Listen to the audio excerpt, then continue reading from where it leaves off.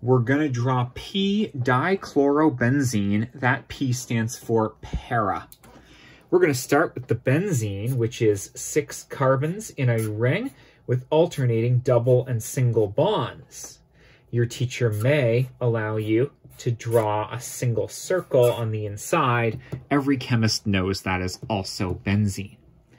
Now, the dichloro means that there's 2 chlorines attached to the benzene, and the P means that those 2 chlorines are across from each other.